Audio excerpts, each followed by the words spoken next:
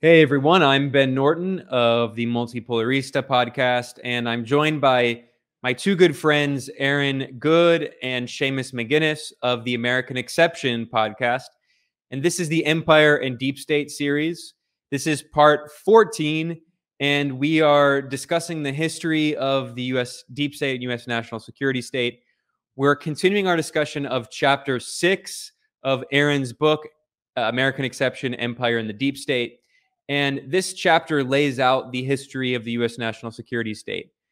So in parts 12 and part 13 of this series, we talked about the creation of the CIA, of the National Security Council. We talked about NSC 68, which was this historic National Security Council strategy document published in 1950 that kind of outlined the strategy for the first Cold War. We talked about the rise of Truman and the coup against Wallace. And now we're going to be going into the Eisenhower years. And Aaron, we'll start where we ended last, which was the end of the Truman administration. You laid out the coup inside the Democratic National Convention against Henry Wallace. This was the very progressive, socialist-oriented vice president who served under FDR. And pretty much everyone assumed that Henry Wallace was going to be president. He was the second most popular politician in the U.S. after FDR himself. But there was this coup against him inside the DNC, and that gave rise to Truman, who was this kind of empty vessel. And then the people around Truman had plans to create this international empire, and they created the infrastructure for the U.S. empire. So after Truman, you, of course, had Eisenhower. Eisenhower was a top general.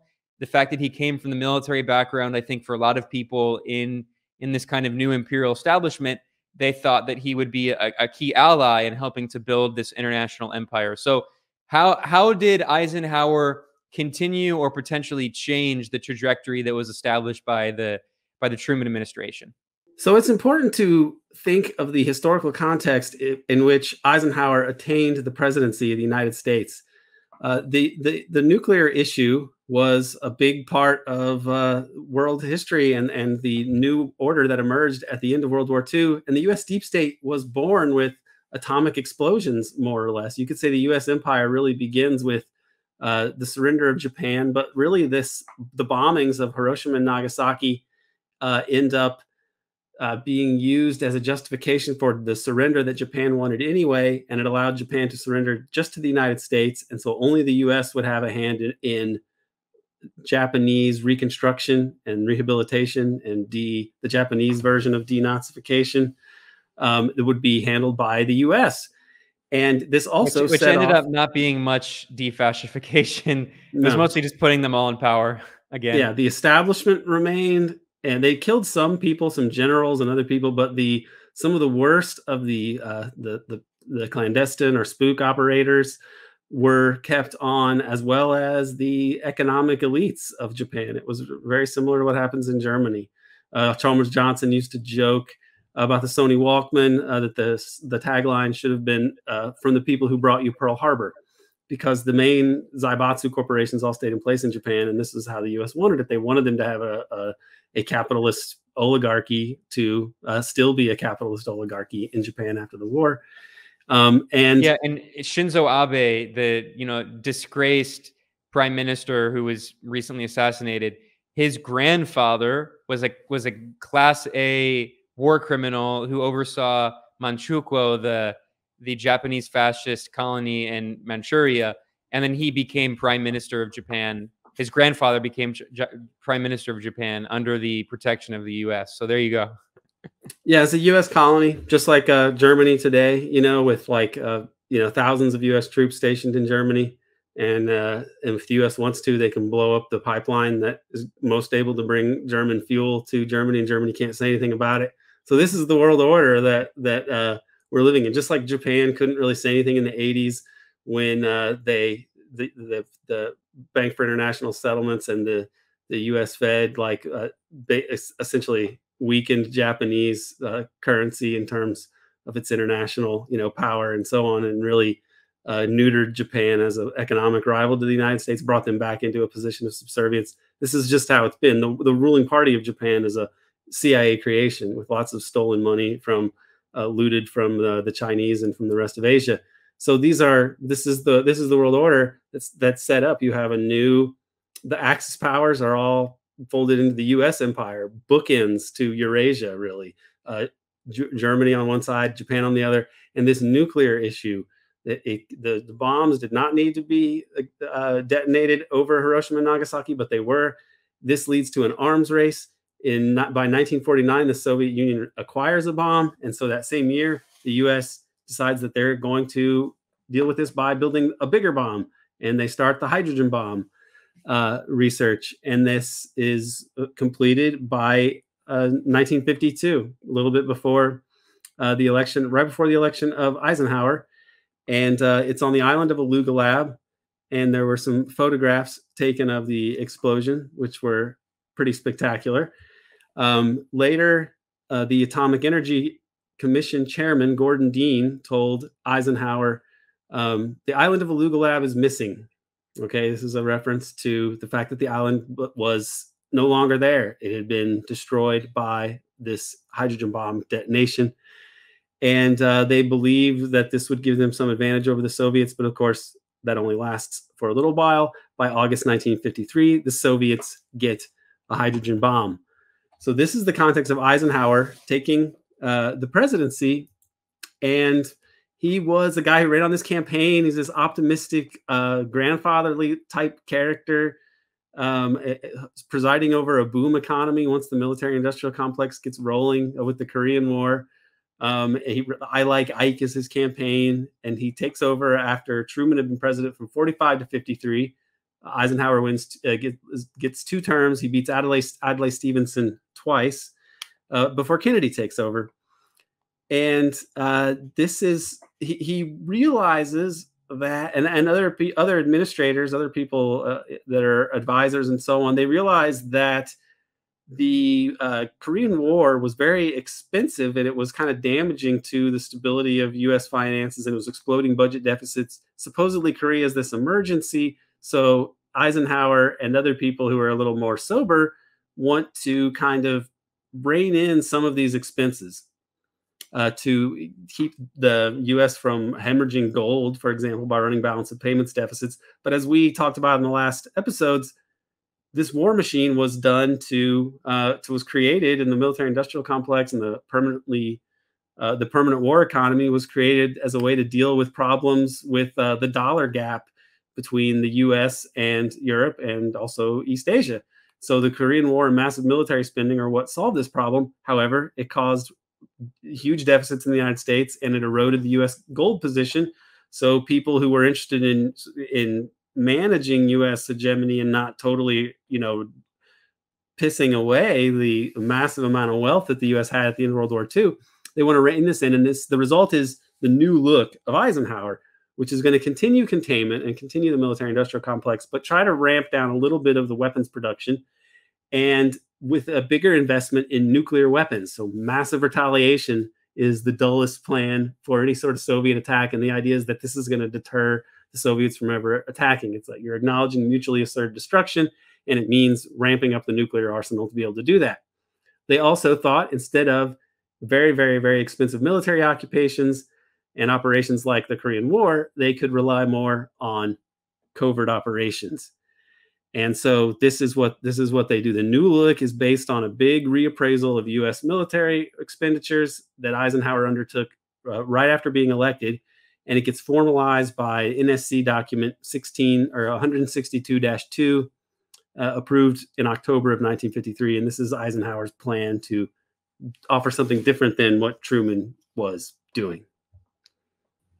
And Eisenhower is very much a creature of this nexus between the national security state and then Wall Street, or the corporate state, and the military Keynesianism that is happening, that's sort of buoying the post-war U.S. economy, is also a form, like we talked about last week, of siphoning off surplus toward the wealthy and away from being redistributed down into the population at the same time as being a massive payday for those people. So he's a really good representative of the way that there's a collision at this point between Wall Street and, of course, him being a massively popular general as a result of World War II. And so, another way that he's very representative is the way that he's being courted prior to running for president by both the GOP and the Democrats to run for either party. So it's not like he has some deep commitments to some party project. He is representative of Wall Street in that way, because there is the false, duality between the parties here that we see by the fact that both of them are trying to run the same guy. And so in the end, I think by no small stretch, the Dulles brothers are able to help get him to run for the GOP in the end. But he is able to preside over, as a result of all this, the golden age for Wall Street and Wall Street's tool, the covert operations that they want to run. So how is why and how are the deep state able to bring about this golden age and grow underneath the Eisenhower administration?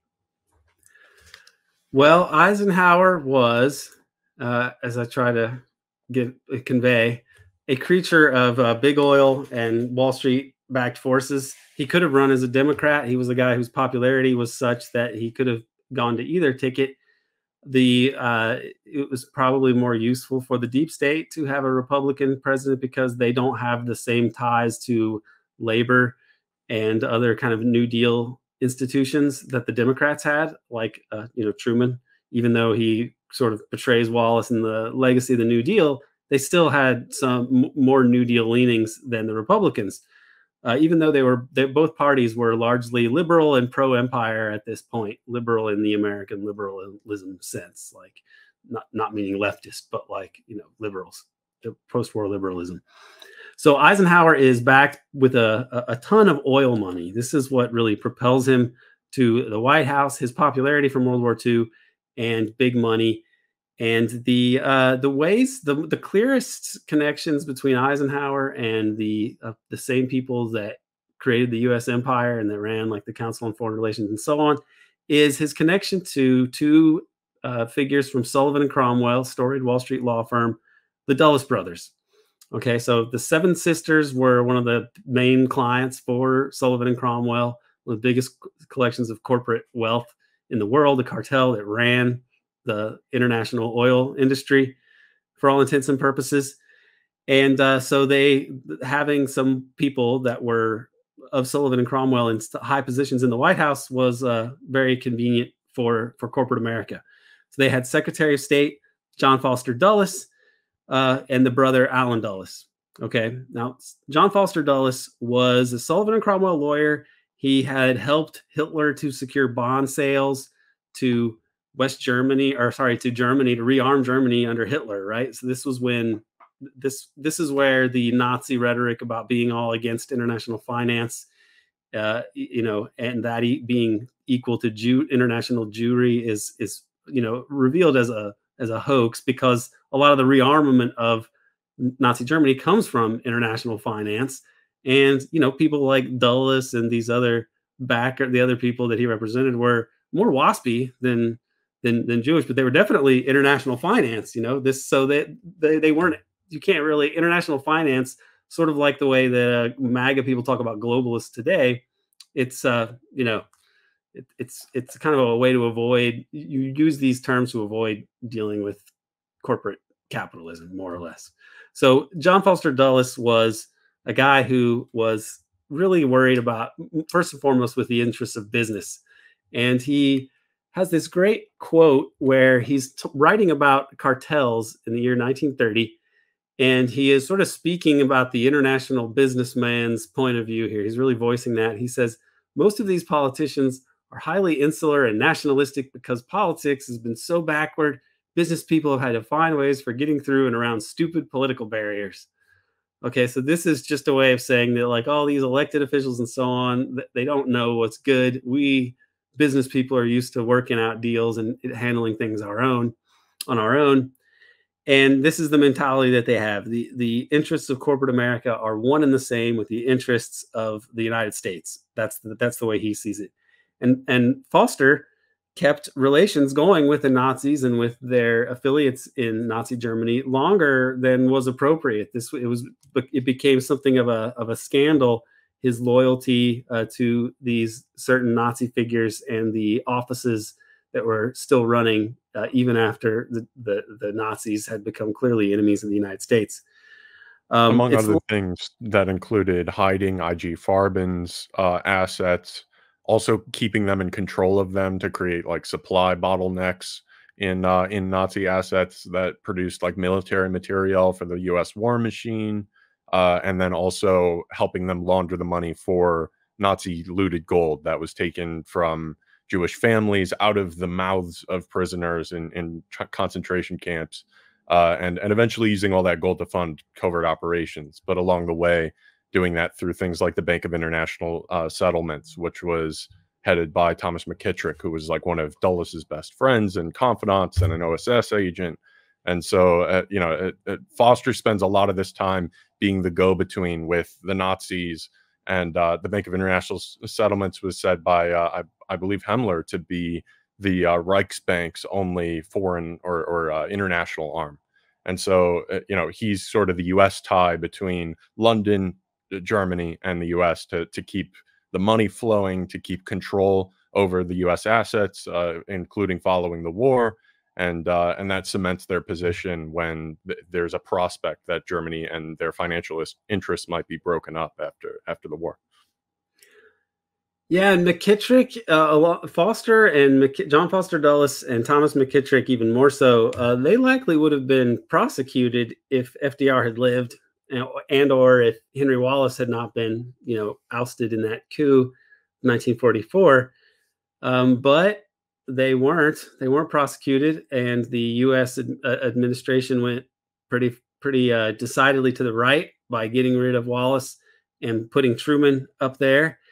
And John Foster Dulles later on, instead of being in jail by this time or otherwise, discredited and disgraced, he is able to become Secretary of State, and his brother is able to run the CIA. And at one point, a reporter asks Allen Dulles, "What is the CIA?" And Allen Dulles' response is that it's the State Department for unfriendly countries. Okay, so if you think about that, under Eisenhower, you have diplomacy for friendly countries run by the State Department, John Foster Dulles, Sullivan and Cromwell. Unfriendly countries, they get the CIA run by Sullivan and Cromwell man Allen Dulles. So either way, you're getting Dulles, you're getting Sullivan and Cromwell, you're getting Wall Street's finest running U.S. foreign policy and diplomacy. Aaron, and I'm the sorry imperial. It's the imperial good cop, bad cop. Wall Street's good cop, bad cop. Yeah, except they're brothers. Both bad cops, but. And I hate to cut in with that. Just one more tidbit on that. It's not just us as like lefties saying, "Oh, this is treasonous and they should have gone to jail," or FDR didn't like them. The Supreme Court Justice, who we've talked about quite a bit now, Arthur Goldberg himself said that Foster would have been, held for treason had FDR lived. And so, famed leftists like Supreme Court justices are on the same page here that this was treasonous behavior in the war. And it's very clear that it goes beyond just loyalty to capital itself, to some kind of deeper sympathy there with not just the interests of international capital, but with the Nazi movement specifically, and then by extension, the post-war American empire. Yeah, and Allen Dulles in particular is probably the real face of the American empire. And this is, I think, appropriate because he's not the one that people would first think of most of the time. And that's really the way that power operates in America increasingly, is that it's from loftier circles and carried out by legmen for the real ruling powers in America. Allen Dulles really exemplifies that. He was a lawyer for Sullivan and Cromwell. He had two uncles who had been secretaries of state in the past. He worked on what you could call oil intelligence while also working with the State Department. So this was a common practice for people to do work for Standard Oil while they were working under official State Department, assignments. And this allowed them to intertwine foreign policy with economic policy. And it's a real, kind of nefarious way to organize things. Huge conflicts of interest, very anti-democratic, but that's the way it worked. And Dulles really personified this. He was also the vice president of the Council on Foreign Relations when the War and Peace Studies Project was written, which laid out the plans for the American empire. And he, in particular, wrote the sections dealing with sovereignty and security, which are still classified to this day. So most of the War and Peace Studies Project has been declassified. This part has not. So Peter and other people speculate that this section called for the creation of some sort of clandestine service with the ability to do covert operations in countries in order to keep, the American economic empire running smoothly. So this is, would be really interesting to know what's going on there. But the fact that he wrote that he was the vice president of the CFR during this time period is really important in terms of understanding what the CIA is. He helps too as a OSS officer in Europe in World War II. He helps to rescue Nazis and rehabilitate Nazis. This allows the U.S. after the fact to basically take over management of the Axis, or the Anti-Comintern Pact, right? They set up their own Anti-Comintern, which is what the Nazis called the alliance. The actual pact of the Axis nations was all about anti-communism, and the U.S. just picks those assets up and rolls them up for their own purposes. So most famously, this is laid out in David Talbot's book, Devil's Chessboard, really well. Alan Dulles, as part of Operation Sunrise, he rescues Karl Wolff, who was the chief of staff under Himmler, a guy who was involved in all sorts of atrocities and war crimes, would have been one of the more notorious war criminals. And Dulles helps to secure his early surrender and more or less works to rehabilitate him as best as possible. He also oversees recovery of SS Gold, which is later used, as Seamus mentioned, to fund covert operations, including secret Marshall Plan funding to do various things in Europe after World War II, like set up Gladio networks and so on. That's part of the Anti-Comintern business that Dulles helps to establish.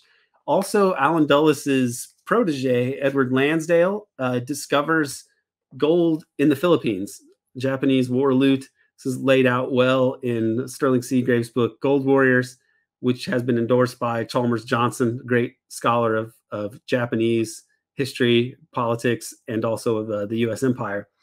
So this money, it's never really explained what happens to this money. Some of that loot from the war is used to set up Japan and make it into a one-party state with the help of Yoshio Kodama, a war criminal that the CIA springs from jail. And other parts, we don't even really know what it went, probably to funding things like the East Asian People's Anti-Communist League. There's all sorts of money rolling around in there. I mean, for all we know, that could be the money that's funding the Epoch Times and Shin Yun, and the Falun Gong CIA cult that you can see videos for and stories on the internet these days. So these things have long roots, and they show the power of Alan Dulles. This was money that should have gone to the victims of Nazism and to the victims of Japanese imperialism. There were tens of millions of people killed by Japanese militarism and their efforts to create their own empire in East Asia. The money and the gold that was looted represented centuries worth of accumulated wealth in these societies, and the Japanese took it. Some of it went back to Japan and was never recovered. Some of it was recovered by the Americans. Famously, a guy found like a solid gold Buddha in the Philippines, and Marcos tortured him until he gave it up. And then he won it back in a $1 billion judgment in a court in Hawaii, I think. And then somehow they said, oh, no, it was fake, but that's very dubious. But we're just talking about massive amounts of wealth that were able to be used by the clandestine part of the United States, because that part served this imperial agenda. And so this is why Alan Dulles is, maybe the most important guy if you're talking about understanding the United States and the U.S. empire. And it's not because he's really the guy running it. He's a leg man. Okay. He's the person among the deep state people. This is having to work and orchestrate all these things isn't the best, job, and it's not the most lucrative job. It's just you need someone really sinister and motivated and who has a lot of connections. And that's what he was. When he died, he was in poor health. He dies in his not especially old. I think he drank too much, probably from his guilty conscience. And it's written about in David Talbot's book, The Devil's Chessboard, that he was there in like piss-soaked sheets, and his family wasn't taking that much care of him because he was kind of hated by his own family, and he wasn't exceptionally wealthy either, as I said. But he had lived his life serving the most powerful people in the world, and in the end, it was really a kind of sad, pitiful departure from this life, because that he wasn't the oligarchy; he was the leg man for these people. And you got to understand that if you want to understand what the CIA is, what the U.S. empire is all about, these people are important, but they're not the ones running things. So Allen Dulles is not the grand master of the Illuminati. He's really a servant of corporate wealth. Yeah, very, very well said. Aaron, I want to emphasize the oil element of this, because you made a really important observation about the close ties between the oil industry and intelligence. This is something that is certainly not just in that era that we're talking about of the Dulles brothers. You can, of course, also see another major intelligence-linked family, the Bush family, which have extensive links to the oil industry, Zapata Oil, of course, Poppy, Bush Sr., George H.W., was CIA director and a CIA asset working with Zapata Oil. He was involved in oil and intelligence. And you talked about how Allen Dulles, as a corporate lawyer, worked for the oil industry, and how Eisenhower came to power with the support of the Seven Sisters, which were the oil monopolies that dominated the international oil market at that time. So, of course, when Eisenhower comes to power, oil is a huge part of how his administration governs. Talk about how the Eisenhower administration dealt with the oil industry. Well, Eisenhower was, as we can see, a guy who loved to play golf, and he loved hanging out with rich people. This was like one of the main characteristics of his presidency, was that he just became very close to and the years leading up to that, very close to super rich people. And the oil industry was controlled by the Seven Sisters, a cartel at this time, which was Mobil, Shell, Esso, which is Standard Oil of New Jersey, and then like Saucony, I think, Standard Oil of New York, and then Gulf Oil, Texaco, and BP, which was Anglo-Persian Oil at that time, or Anglo-Iranian Oil Company, right? And Shell is a Dutch company. So two of these are not American companies, and then 5 of them are U.S. companies.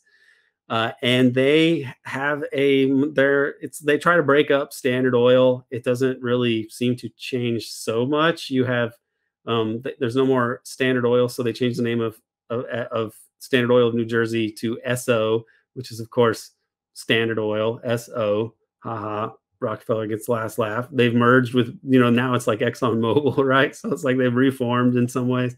So this is a top oligarchy in corporate form over oil, which is needed to fuel the entire economy. Enormous amounts of money for these oil companies basically are able to profit off of the entire industrial activity of the United States and around the world. So this is Eisenhower depends on these people. And you can really see the influence they had over him with this one episode, because we pointed out in previous episode that it was a Standard Oil connected guy named Pauly who actually got rid of Wallace and put Truman into the vice presidency and thus the presidency himself. So it's not like Truman was wanting to nationalize oil, or that Truman was some kind of radical Eugene Debs character or something like that. But he had some loyalty to New Deal ideas and an anti-big business, pro-little guy kind of outlook. And maybe it's just for appearances, needed to look to be sticking up for democracy over corporate wealth. So there was an antitrust case against the Seven Sisters for their cartel arrangements. And it's 1952, Truman is seeking to break up these cartel agreements. The government at the time under Truman was looking to get the documents that they needed from these corporations so that they could confront them on these issues. And there's a quote here that I think is really priceless from Arthur Dean, where he's being asked by Congress that, okay, you need to turn over these documents so that we can make sure that you are following the law and that you are not engaging in harmful anti-competitive practices that would be against the public interest. And Arthur Dean of Sullivan and Cromwell tells Congress, if not for the question of national security, we would be perfectly willing to face either a criminal or a civil suit. But this is the kind of information the Kremlin would love to get its hands on. And this is not a statesman saying this. This isn't the guy running the CIA saying this or a general. This is a corporate lawyer. So this is where we see the deep state. This is really the deep state in action. And it's one of those rare occasions where like they actually assert sovereignty, and we see, where sovereignty really lies in the United States. And so why would this guy think that he had the standing to say this? Well, his biography might help explain. He was a member and later served on the board of directors for Rockefeller Wall Street Council on Foreign Relations. He was a U.S. delegate to the United Nations at one point. He was a member of the Bilderberg Group Steering Committee and participated in 14 of their conferences between 1957 and 1975. His Bilderbergers are Rockefeller and CIA connected. I believe Peter has written in one of his books, at least, that part of those Marshall funds, the secret funds in the Marshall Fund, went to one outlet that was controlled by Prince Bernard and was basically Bilderberg, more or less. That this was one of the things that they funded to coordinate consensus between the relevant elites in Europe and the United States. So the Bilderbergers are, a serious thing that we should look at, not in a nutty conspiratorial way, but just to understand the ways that rich, powerful people network in the system that we live under. And Aaron, to your point about like oil companies as sort of a sovereign state power in themselves, on top of that quote really, captures exactly the way they think of themselves, that they can claim some sort of like national security privilege in front of Congress of all places. But at the time, there's plenty of accounts of things like Exxon and Shell, their offices in a lot of these third world countries, and specifically places where there's oil, obviously, they had more sway and more political power and more in like local political machines, far more power than the US embassy did. So a lot of the time they are exercising this outsized state-sized influence more than any other country in the world could on like a foreign government. They are exercising that level of power. And so they do have this, like we're going to talk about, these covert operations start as oil intelligence operations for that reason, because in a lot of ways, they're operating on the same exact level, on that sort of stratospheric like level of power that it's hard to even get across because it's hidden. It doesn't function in the same way as we understand the public state to. But that is why these guys are able to lay some claim to like that level of global power. Yeah, there's if we have propaganda fans here, I think there's a clip of a Shell executive on their second propaganda album. They have this British Shell executive reading this speech where he says something to the effect of, "A world where multinational corporations exercise more power than local governments would be a frightening and bleak world indeed." And which is, of course, outrageous for somebody to say that. He was really denying Shell's involvement in, like, I think it was maybe the death of some Nigerian protesters or something like that. And he just says, we didn't do that. That would be a scary thing if oil companies were more powerful than governments. But, of course, they often are. And it's a question as to how they stack up to the U.S. government, like who's in the junior position between the U.S. government and the oil companies. And here Arthur Dean was saying, we'd love to tell you these things. We just can't. Kremlin would like that too much. So you're not going to be able to get those documents. He was additionally, another thing about Arthur Dean is he was a part of the Asia Society, which was founded by the Rockefellers in 1956. In 1967, John D. Rockefeller III gave a speech in New York City saying, "We founders of Asia Society were confident that Asians and Americans are capable of a richer and more meaningful mutual understanding because of shared hopes, fears, and aspirations." Okay, so this is a Rockefeller guy talking about Asia and Asian and American cooperation, and it was Dulles and CIA and these types of people who were responsible for this 1965 Indonesia coup that massacred, a million, maybe more Indonesian peasants in order to have a regime change so that Rockefeller's Freeport sulfur company could control the biggest gold mine in world history that was unknown to the actual president of Indonesia before that bloody coup.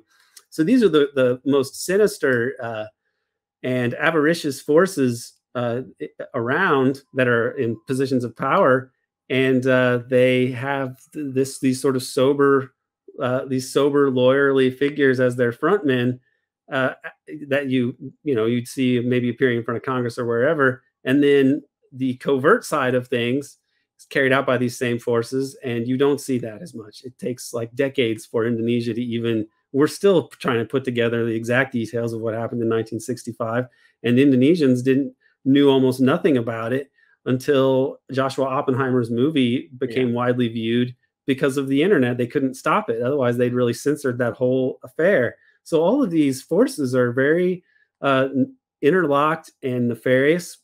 And we see this in the Eisenhower administration. Now, later... Yeah, really quickly, Aaron. I mean, you were talking about Oppenheimer's amazing documentary, The Act of Killing. But I should also add that, speaking of the CIA itself acknowledged in an internal memo that the genocide in 1965 and 1966 in Indonesia, in which 1 to 3 million leftists were killed, communists, left-wing sympathizers, union organizers, teachers, the CIA admitted internally that was one of the worst atrocities in the 20th century, and it put on the same level as like the Nazi Holocaust.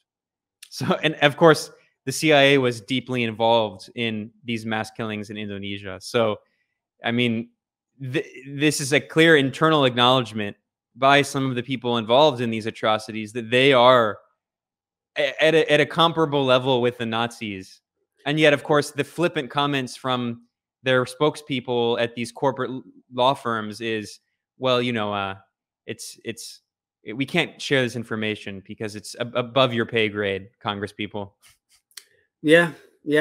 And with the Indonesia case, you had Ralph McGahey, who was a CIA dissident later, but had worked for the agency for a long time, was going to kill himself, and then eventually thought that he could do more good if he actually spoke out about the agency.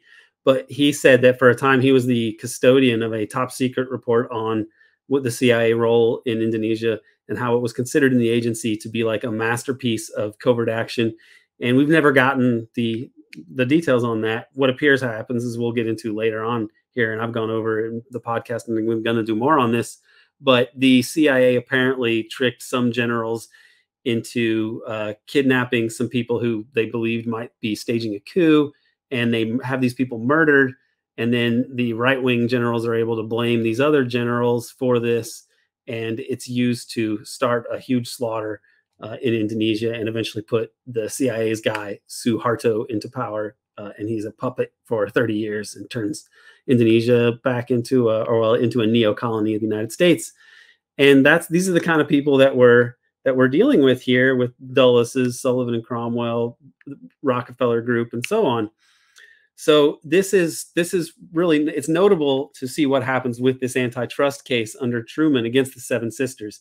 When Eisenhower takes office, he gets elected with all this oil money. The antitrust case goes from the Justice Department. It's moved. Eisenhower moves it from the Justice Department to the State Department, which is headed by John Foster Dulles. The State Department had never undertaken any kind of antitrust investigation before, so this was totally unprecedented. And the result is, as you would guess, that these Seven Sisters remain pretty much unscathed from any kind of antitrust action that would be taken against them. So this is how it plays out, and it's very instructive to look at Arthur Dean, look at who he was, look at who was backing him, and then look at what happens when Eisenhower takes over. Because Truman was a Wall Street guy, was put in by Wall Street, but he wasn't Wall Street and wasn't imperialist enough, and so Eisenhower is able to correct that problem as Wall Street would define it. And this is effectively a victory for the Wall Street oil forces over the course of about a decade, pushing back any sort of hope that there might be. Obviously, it's unimaginable now that there would be antitrust legislation against ExxonMobil or something, or any kind of prosecution at all.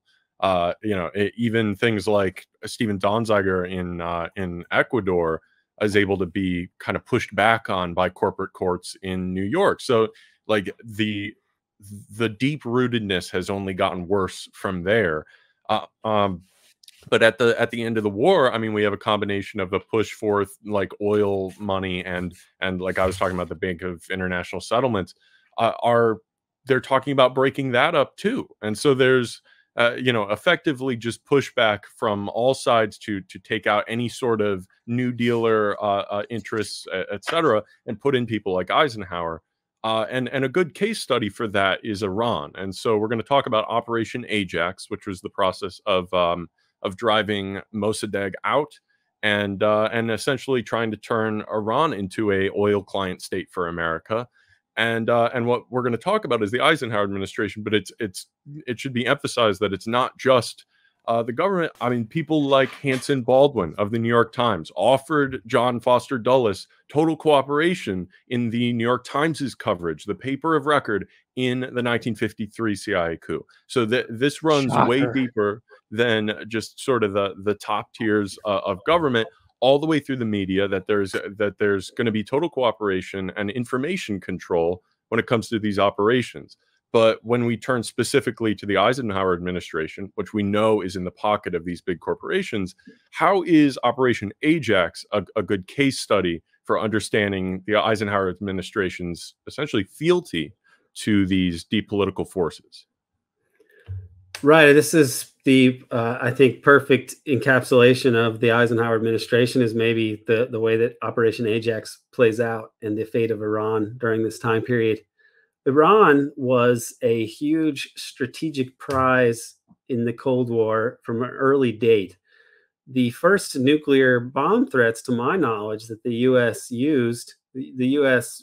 has used nuclear weapons as a diplomatic tool over and over again throughout history, which makes some of the hysteria over Putin, people freaking out over Putin, who's more or less just pointed out that mutually assured destruction is still in effect here. Like it's funny to think about the reactions in America from that, given that the U.S. has threatened to use nuclear weapons so many times. First, I believe, we're in 1946. Senator Henry Scoop Jackson, our little senator from Boeing, he revealed that Truman had told the Soviet ambassador, Andrei Gromyko, I believe this was printed in Time magazine, it's in Untold History of the United States, told Gromyko that if the Soviet troops weren't out in 48 hours, we're going to drop it on you. Okay, drop the bomb on you. And they withdrew anyway. And it's, people argue over whether it was really the nuclear threat that made that happen. But regardless, the U.S. was already using nuclear weapons as a threat. And it was over Iran because Iran was, with its oil and location, was very important. So you see and the U.S., because it had been dominated by Iran, but the U.S. is now wanting to manage, global capitalism. And the Shah is going to be their man. And he makes a visit to New York City, to the United States, and he speaks at the Council on Foreign Relations. They have a big party that Allen Dulles hosts for the Shah in the dining room at the Council on Foreign Relations headquarters. And he says, which would have been music to the ears of the CFR crowd, the Shah said, "Iran is eager to welcome American capital, to give it all possible safeguards. Nationalization of industry is not planned." Around this same time, you had these financial people and people in positions like Allen Dulles with the CFR, who's sort of a go-between. He's working for the government, but also very close to these corporate entities. They're working on this huge deal, which would have been the biggest development deal at that point in U.S. history. Dulles was representing Overseas Consultants Incorporated, which was a consortium of 11 U.S. engineering firms, and they negotiated with the Shah a $650 million deal to modernize Iran. This would have U.S. companies building all sorts of infrastructure and other development deals for Iran, to be paid for with oil revenue and so on. Biggest international deal in history up to that point, not just for the U.S., I believe for anyone. And they are very focused on Iran and developing Iran for the benefit of corporate America. Okay, and the Shah is going to be their man, and he's there. He's talking to the people at the Council on Foreign Relations, saying, "We're really eager to welcome American capital. We're not even thinking about nationalizing anything. No, sir." Okay, now there's a problem here, and that is the Iranian people. The Iranian people have been dominated by the British for a long time, and they are sick of it. And so, as you would expect in a democracy, if there's a chance for a democracy, people would want to vote for the leader that would look after the national interest. Crazy as that sounds, that's something that's supposed to happen in a democracy. And the issue is the Anglo-Persian Petroleum Company is the dominant economic actor in Iran. Iran's main product on the international market is oil. They're a huge oil producer, and the Anglo-Persian Petroleum Company, which eventually becomes the Anglo-Iranian Oil Company and then eventually becomes British Petroleum, they're essentially stealing Iranian oil. They're paying so little for it, and the workers are so exploited. It basically amounts to the free gas station for the British Navy. And it's one of the main things that they still are able to hold on to with the British Empire after World War II. You can see some pictures of the Abadan refinery, this huge complex built by BP. I think there's still big refineries there. It's just this massive operation for refining oil that amounts to stealing Iranian oil. And the guy who emerges as the embodiment of Iranian nationalism is Mohammad Mosaddegh. So in 1950, he leads the National Front, a consortium of Iranian, political entities. They kill this deal, the overseas consultants deal. That's one of the first things that he's able to do with this National Front, is to stop this deal, which would have put the Iranians in debt to U.S. companies and would have continued the, plunder of Iranian oil. So he's very popular. In 1951, he's elected prime minister, and he nationalizes Iranian oil. He gets 2 Time magazine covers for doing this. Okay, Time magazine, run by the guy the publisher of Time magazine is Henry Luce, the CFR guy who wrote the essay "The American Century," which was more like a pamphlet for the U.S. empire as designed by Wall Street. And by putting Mossadegh on here twice, that the oligarchy of the United States is very concerned about this figure. And so the earlier version, the earlier edition that he appears on the cover of, there's an oil derrick in the background with the Iranian flag. And then in the second cover, he's the man of the year. And it says something of the effect of like, he's like he oiled the wheels of chaos. That's what it says.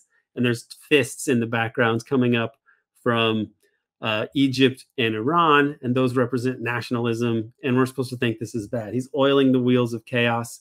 He's damaging the interests of the empire, and so this is bad. And we're supposed to be frightened by this. He did include in his political coalition a small group of communists, the Iranian Communist Party, called the Tuda Party. But they were not really in the driver's seat at all. They were everyone in the country, like 90% or so, was on board with the nationalist aspirations of Mossadegh, and that included nationalizing oil. When you think about this as an American, you think, why would any country want to not have their oil industry nationalized? Because would you rather, would you rather David Rockefeller own all the oil, or would you rather it be owned by you and everybody else?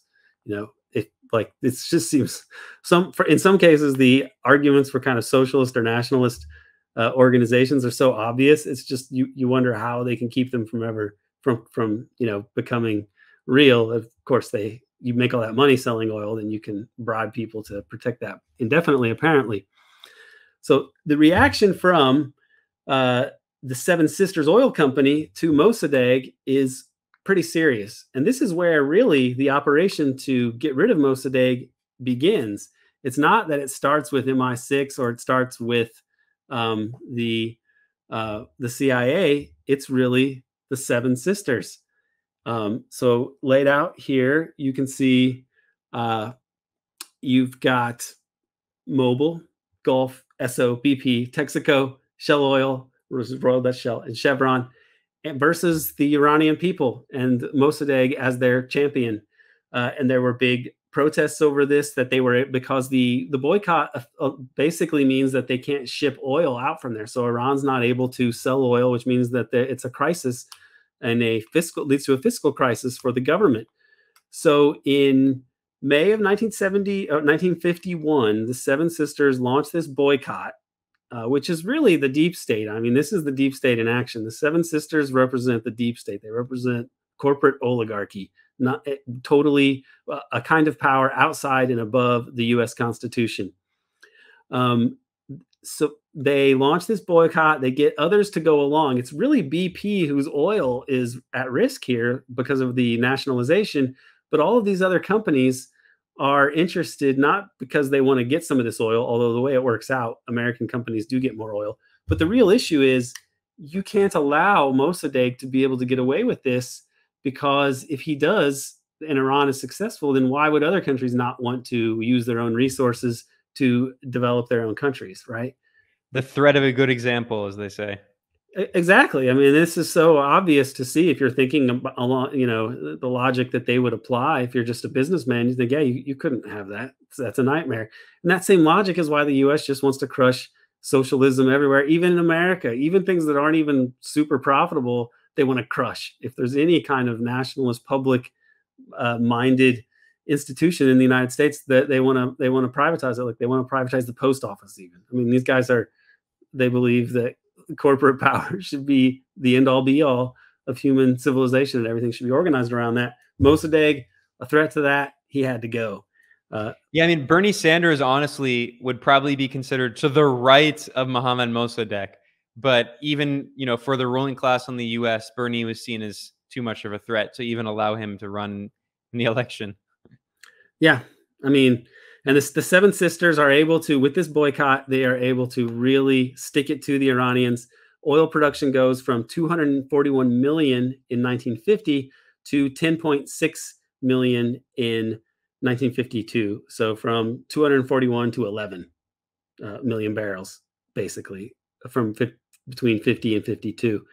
They were able to do this because they controlled 99% of oil tankers, and they also controlled the oil markets themselves. And the way that they were able to handle this problem was to use the secret weapon of the oil oligarchy, as some people have called it, which is they use the Saudi Arabia, Aramco, which is a joint U.S.-Saudi venture, to ramp up production so that they could make up for the loss of Iranian oil. This is something that they've done repeatedly, since the end of World War II. Saudis can ramp up production when they want to crash the oil prices. They did it fairly recently, I believe, just under Obama, this was done and it crashed the oil prices. And I believe that this was done to weaken Russia, Iran, and Venezuela. So I don't know that they can do that anymore. It seems like A, Saudi Arabia is not as cooperative, and B, they don't quite have the overwhelming ability to produce compared to the side. Like their production abilities are a little lower, and then world demand is higher. So the U.S. is kind of losing that ability too, along with everything else. Yeah, you're referring to there were a series of meetings in 2014 between John Kerry, who was Secretary of State under Obama, and he went to Saudi Arabia, and there was an agreement made. It was reported on by Reuters, and this is back when King Abdullah was still in charge in Saudi Arabia. He died in 2015. Of course, it changed. You mentioned, King Salman came in, and eventually his son MBS, who's a little too independent for the U.S., although he's certainly not some great anti-imperialist. I mean, the war in Yemen is his doing, brutal, scorched earth war. But anyway, the point is that in 2014, there was this meeting where Saudi Arabia and the U.S. The U.S. basically forced Saudi Arabia to massively overproduce oil, to overpump oil, which would flood the market with supply, and you have the same amount of demand. So that means that prices fall, and that plummeted the oil revenue in Russia, in also Brazil. This is at the time of leading up to the coup against the Workers' Party, which fueled an economic crisis against Dilma Rousseff's government, leading up to the impeachment against her, the soft coup. And of course, Venezuela. This is the beginning of the sanctions on Venezuela. And of course, this is also right after the coup in Ukraine. And it was when the West began imposing sanctions on Russia over the annexation of Crimea. And we now see something very similar. You know, there was this democratic referendum in Crimea. We now see the referenda in Donbass. So, but anyway, the point is that this was like this moment where, you know, everything just came to the fore. It was like this extremely destabilizing moment where the U.S. was just trying to kneecap all of these countries. Russia with the sanctions and the drop of energy prices. Brazil, which relies on oil exports for a significant part of its revenue, and the coup against Dilma Rousseff. And then, of course, the beginning of the coup attempt against Venezuela, which has never really stopped. So, I mean, it's that like entire books can be written about what happened in 2014. Like, that was such a crazy year. And it didn't work at the end of the day. Well, it worked in Brazil in the short term, but in Venezuela and Russia, it didn't work. And it was one of the reasons that pushed Russia and Venezuela, especially Russia, even further away from the West. So, I mean, there's a lot to say there, but maybe you can talk a little bit more about Operation Ajax and the role of the CIA, because you emphasized that the really in the driver's seat at the beginning of this attempt to try to overthrow Mossadegh were the oil companies, although we talked earlier about how the oil companies and the CIA really had a revolving door. So maybe talk about what Operation Ajax is and the role of the spy agency. Right. This is where the CIA gets into the regime change business. The U.S. had been involved in regime change operations in the past, and U.S. actors had, prior to World War II and prior to the creation of the CIA after World War II, we toppled the government in Hawaii. The U.S. Also got rid of Zelaya in Nicaragua in the early part of the 20th century. They did similar things in Panama, staged a fake revolution and so on. But they didn't. There was a coup in Honduras done by a banana man who later is involved in the coup in 1954 in Guatemala. But they hadn't, at this point, 1953, there hasn't been a CIA covert operation yet. Okay, but they take over this operation. There's a book on this. There's even a graphic novel of adaptation of this book by Stephen Kinzer, Operation Ajax. It's on Operation Ajax. Stephen Kinzer wrote two books that were relevant to this. The first was All the Shah's Men, which I read a long time ago, and then Overthrow has it as a chapter. But All the Shah's Men is really all about the coup. Years later, they did a graphic novel, which I think you can buy. I think Verso published a hardback version of it, and then you could buy another one for like tablets, and it actually linked to some of the documents. So it was pretty cool. I'd recommend checking that out. But it has, it deals with all the main characters, which were the Brits and the Americans and Iranian figures. Mossadegh, most notably, Churchill personally asked Harry Truman to have the CIA oust Mossadegh. He even sends Averell Harriman to try to negotiate with Mossadegh, and Harriman fails. Harriman is like the scion of a railroad robber baron family, huge establishment guy. So these investment banks like Brown Brothers Harriman, that's of course the Harriman that they're talking about. And he fails, and the Churchill wants Truman to actually just go ahead and launch this coup to oust this guy. Truman refuses and says, we look like the worst imperialists. I don't want to do this. In November of 1952, the CIA actually starts planning Operation Ajax, even though they have not been given authorization to do so. So this is an early example of the CIA, thinking that it knows best and that it has the ability to set policy. And they kick off this coup, and it's depicted in the graphic novel pretty well, with many of the techniques that they use to launch coups up to this present day. You bribe the right people. British embassy helps to coordinate this, giving money to people to organize street mobs. One of the things that they did was they had the Warriors of Islam pretend to be communists and blow up mosques in order to discredit Mossadegh and say he's a communist. When Eisenhower takes over, he quickly reverses Truman. By July 1953, he gives the green light to Operation Ajax, and it goes off. In August, the Shah has kind of cold feet, and he's a little worried. He refuses to sign a CIA decree dismissing Mossadegh. He's the puppet that the U.S. has selected. And he gets a little nervous and flees the country after he finally does sign it in mid-August.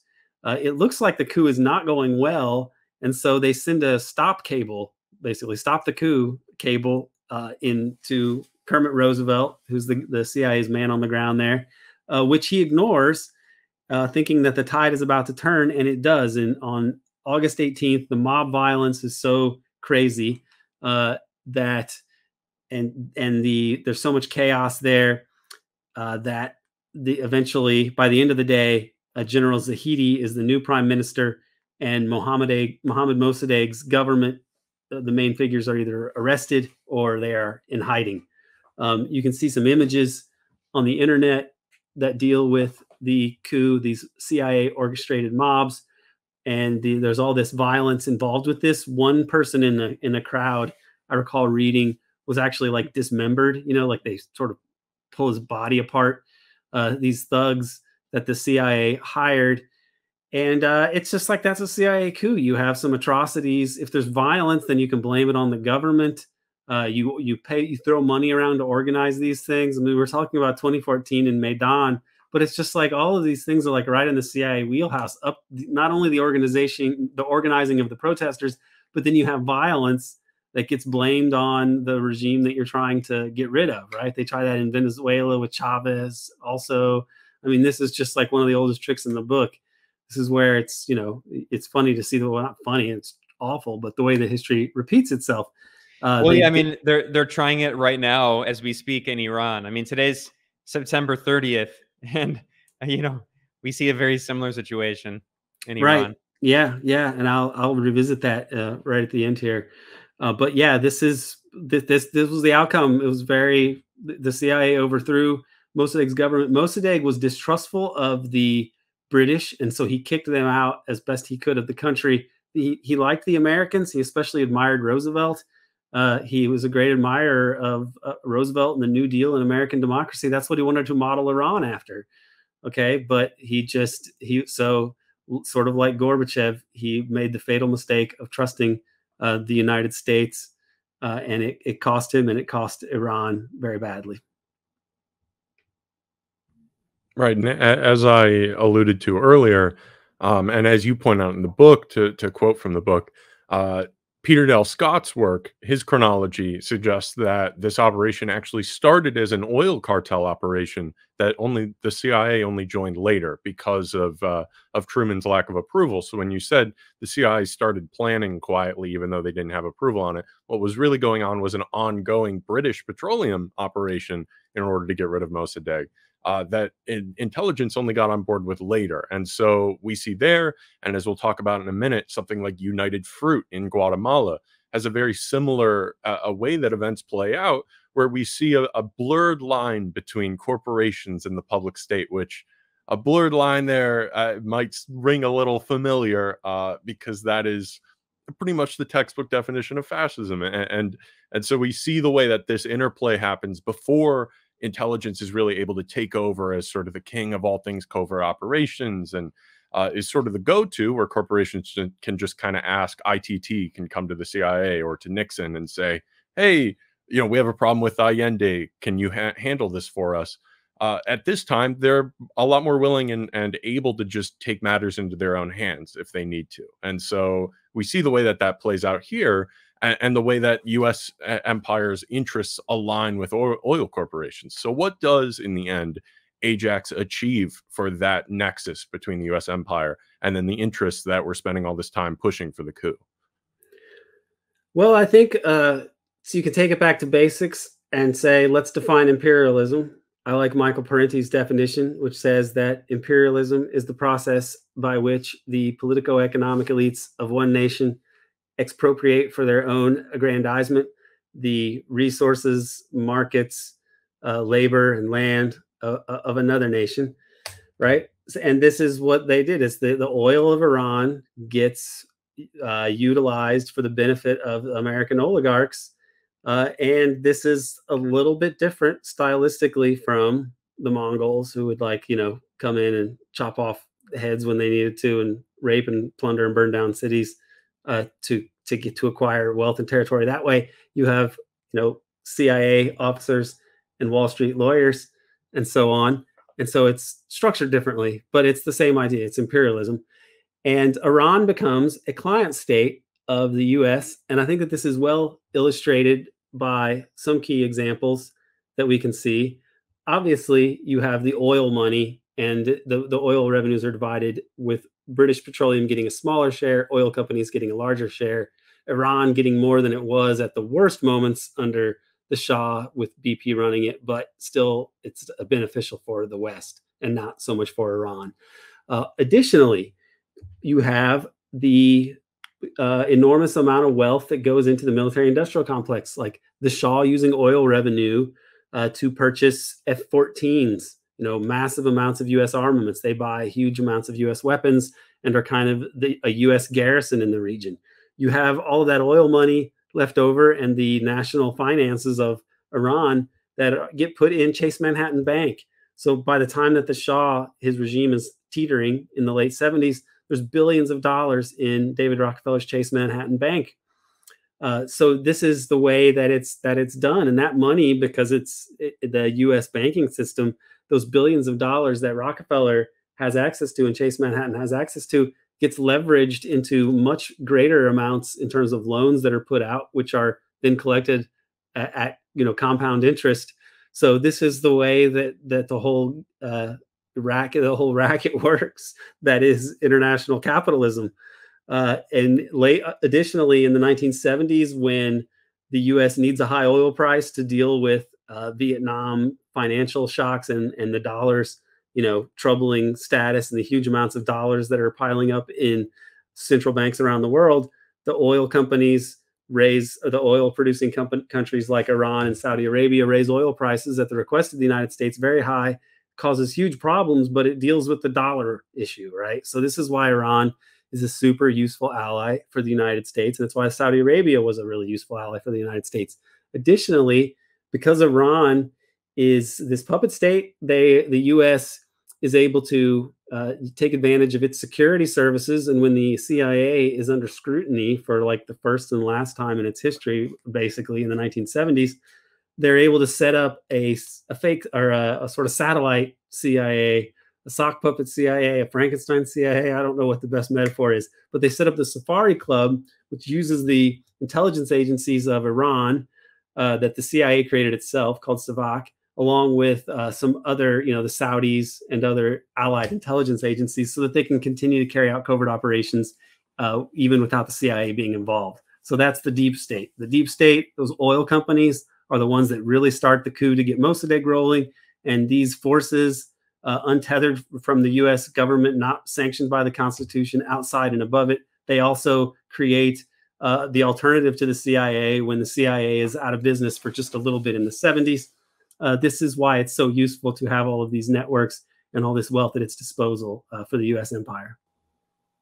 You already kind of touched on this, but just kind of to keep going on this subject, what has been the impact then on the region, for Iran, and then for world history as a result of Ajax, and then the following history beyond just the CIA, but for the Middle East, which obviously is still feeling the effects today? Well, for the obvious effect for Iran is that they get this puppet dictator and this brutal despotic regime to rule over them from 1953 to 1979. The Shah and his family got to enjoy the peacock throne and all of their golden and gilded finery that they got to wear to official functions. And they made a lot of money for a lot of people, not so much for the Iranian people, who were not doing very well. On top of the being economically exploited by this sort of neo-colonial arrangement, you had the SAVAK intelligence agency created by the CIA, which was brutally repressing any opposition to the Shah and to the puppet status of the Iranian nation. They were notorious for killing or torturing people.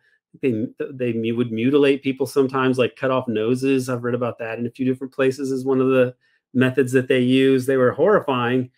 And it was funny, when I was at Temple University, I was talking about this one time, and I had a student, a young woman, who was in marketing and took my class and was just very nice, and a bright student. And she was one of those, like, sometimes people that you get along with more than others, and or they think that you're funnier, maybe even more than they think you're funnier than most people do. She seemed to like laugh at all my jokes and stuff, and was a really nice student, agreeable. And then one time, when we get to this part in history, I'm talking about this, and she says, yeah, my grandfather was in Savak, and they beheaded him after the revolution. And she didn't look exactly, she wasn't laughing this time, but she wasn't crying or anything either. And I was like, oh, well, I'm sorry. Savak was pretty bad, but I don't really support the death penalty. And she was like, oh, it's okay. I never actually met him. I was like, okay, well, that's good. Let's just move right along. I'm not going to talk about your decapitated grandfather anymore. But the point is, the Iranian people were subjected to really horrific state repression. A CIA cutout and invention set up to the designs of the CIA to brutally repress this population, kind of modeled on British methods of counterinsurgency and then colonial administration and terror. This is what they got. And this is damaging to the cause of nationalism in the region and secular nationalism. So Mossadegh didn't want an Islamist government, and neither did people like Nasser. They were more on the progressive side of things. They were what the Arab, the Muslim world and the Arab world, the Iranian, Persian ethnicity, all these people in this part of the world, the majority of them did not want this austere, Islamist kind of leadership. This was something that was more useful for the West for sort of social control purposes. They back these movements and these despotic leaders. So this leads to despotism and a rise of Islamist, ideology across the Middle East, when in fact, if left to their own devices, they would have rallied behind people like Mossadegh, people like Nasser. They wouldn't have like the hijab requirement and so on, which they're talking about so much now, which is not really something the U.S. is genuinely concerned about, because, the U.S. hated Mossadegh and they loved the people in Saudi Arabia, who are the worst religious fanatics as far as this goes. Now it's just a convenient thing for the United States. The U.S. really is not on the side of progress unless by coincidence. They backed the worst regimes in order to maintain neocolonialism. They might use woke propaganda now, like on the same time that we're supporting the Saudis who chop off, people's heads for blasphemy in the public square. We're supposed to believe that the United States is really concerned about the plight of Iranian women. This is ludicrous, but this is what they do. And this is quite what happens in 1953 and these issues that we've been talking about here. And I think this is a good way to wrap this one up, is think about 1953 and some of these issues. You have the hydrogen bomb, which really means that with this development, the U.S. does have the ability to end all life on Earth. These bombs are so powerful. They don't know about nuclear winter yet, but basically hydrogen bombs plus nuclear winter that would result from the use of hydrogen bombs means that the American empire has the ability to end humanity, to end human civilization, if it chooses. And it holds on to this power. It doesn't try to get rid of nuclear weapons. It acquires and holds on to this power and resists the opportunities to get rid of this power. So this is something worth noting. They also demonstrate that the U.S. will ignore the UN Charter, break the law by violating the UN Charter, which is ratified by the Senate, by overthrowing a sovereign government, a democratically elected sovereign government. Anyway, the UN Charter doesn't just outlaw aggression against other democracies, but in this case, the U.S. overthrew a sovereign state. So the U.S. asserted its ability or its divine right to be able to overthrow any government if it wants to, and to lie about it after the fact. And additionally, in 1953, the U.S. Assassinates one of its own employees of this national security state, Frank Olson. He's tossed out of a window after previously being dosed with acid. He was deemed a security risk and someone who might have spilled the beans on illegal biological warfare that was going on in Korea. And as such, they decided they had to get rid of him. The details of this have never been totally confirmed, but we've got enough now to say that in all likelihood that appears what happened, that he was eliminated by the state. So that's the U.S. national security state saying that it can execute American citizens even without due process if it deems them a security risk, and that they can lie about that as well. You know, that it's to be done plausibly with plausible deniability and protected by state secrecy. So the U.S. under Eisenhower with this imperial behemoth is something quite different from the limited government of, John Locke and the U.S. Constitution and the Bill of Rights and all this. You now have them asserting their divine right to have the ability to destroy humanity with nuclear weapons, to overthrow any government whenever they want to, and to even assassinate without any sort of due process their own citizens, their own agents in the national security state.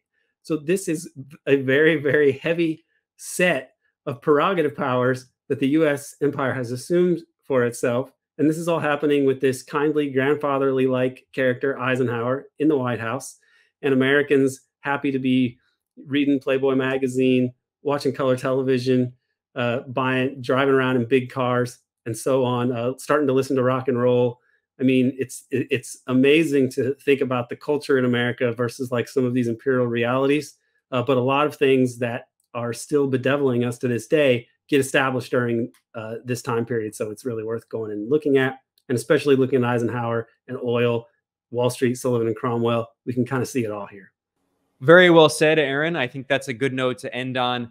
There's still a lot of history we're going to go through. We're not even done with this section yet, but we're at over an hour. So we'll continue discussing the CIA-backed coup in Guatemala in 1954 and the very suspicious death of Frank Olson in the next part.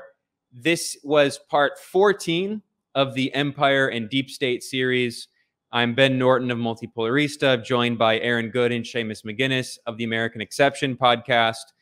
If you want to find the past episodes, you can go to patreon.com/American Exception and also patreon.com/Multipolarista.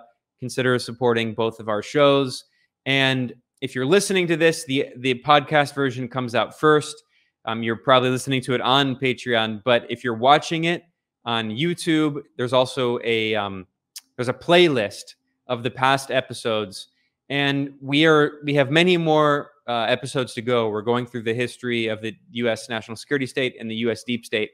So this episode is a continuation of the history of the U.S. national security state, and there's a lot more coming soon.